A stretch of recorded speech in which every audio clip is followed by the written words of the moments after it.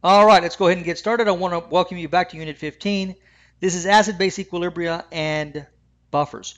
So I want to take a look at this problem. Last time we were looking at this idea of hydrolysis, and we said that the ion that came from the weaker parent was the one that underwent hydrolysis. So let's see if we can use this idea to help us to understand this question. Here's what it says. It says to predict the products when KCN is added to water. Will the pH of the solution formed when the salt is added to water be greater or less than 7? All right, so what's the ion that's produced from this salt? Because we know this is a salt. KCN is coming from two parents. Well, what's the ion that's produced from this salt? Well, it's Cn minus. So let's have that ion undergo hydrolysis. So here we go. We have Cn minus plus H2O, and which way is the ion going to, or the hydrogen going to go?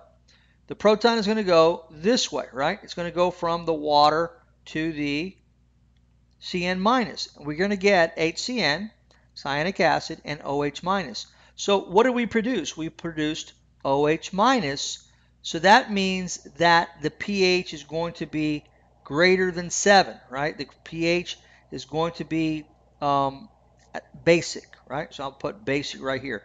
So KCN would be a basic saltant, a basic salt. Okay? All right, let's take a look at number 13. It says, write the dissociation equation that describes what happens when CH3NH3Cl is added to water.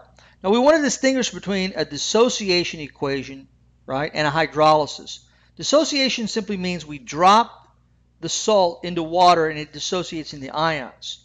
So this is that dissociation equation. CH3NH3Cl is going to dissociate in the presence of water. I'll just put H2O above the arrow right there, into Cl minus CH3NH3 plus. Now, if one of these is going to go undergo hydrolysis, then it's going to undergo hydrolysis, or if it's not going to happen. But I want you to be able to distinguish between a dissociation reaction and a hydrolysis reaction, right? A dissociation and a hydrolysis reaction.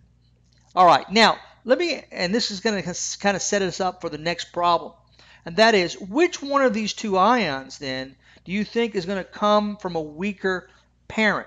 Okay, well, hydrochloric acid was probably the acid that produced, well, not probably, it is the acid that produced Cl minus, right? Right? So this is going to be the strong acid, right? And this is going to be the weaker one. Okay? Now, let's move to the next problem.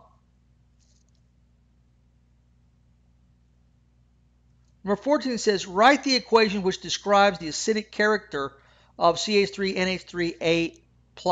Okay? So that tells us that this is the one that's going to have the acidic character. They're telling me in the problem that this is the one that's going to have the acidic character. So let me write the hydrolysis reaction using the CH3NH3+. So I have CH3NH3 plus H2O in equilibrium with CH3. Which way is the proton going to go? It's going to go this way, right? It's going to go from there to there. So I have CH3NH2 plus H3O plus, right? So this is the hydrolysis reaction. What am I forming? H3O plus. So that's demonstrating the acidic character then of the CH3NH3 plus. And then they say write the equilibrium expression and calculate Ka for the CH3NH3 plus. Well, I'm not given any numbers, so all I can do is write the expression, so I'll do that much anyway. So Ka then is equal to products over reactants. So I'm going to say CH3NH2 concentration times H3O plus concentration over CH3NH3 plus concentration, and that'll do it for that one. Okay? All right, folks, we've got everything we need now to be able to determine the pH of salts.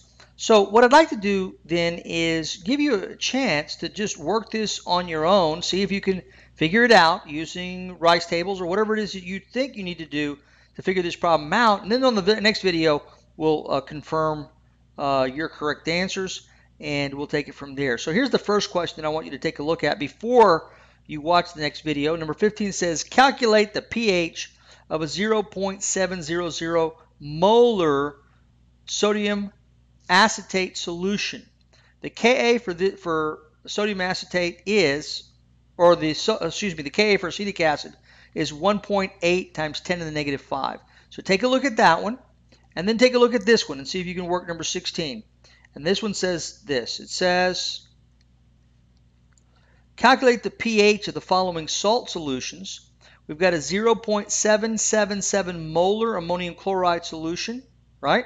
So we'll start with that one right there. That's just A. I just rewrote it there. 0.777 molar NH4Cl. I want you to do 0.0345 molar KCl. And I want you to do 0.411 molar KC2H3O2. Okay, and that should do it. And so I'll see you in the next video. Try those, see how you do with them. And if you have questions, we'll take care of them next time. Thanks.